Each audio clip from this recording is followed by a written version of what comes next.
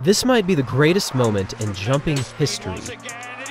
In the 1995 World Championships, the British athlete Jonathan Edwards broke the world record in the men's triple jump, becoming the first man to ever jump past 18 meters with a magnificent leap of 18.16.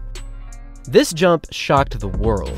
However, in the very next round, he jumped even further at 18.29 meters. In just 2 rounds, Jonathan Edwards made a very special kind of history in the men's triple jump. However, what many people have forgotten over the years is that just 2 months before these world finals, he jumped even further with the single greatest leap in history at 18.43 meters. This jump was absolute perfection. It almost looked like he was levitating. But sadly, this jump does not count as an official world record, given that the wind was slightly over the legal limit. This 1995 season was just crazy, because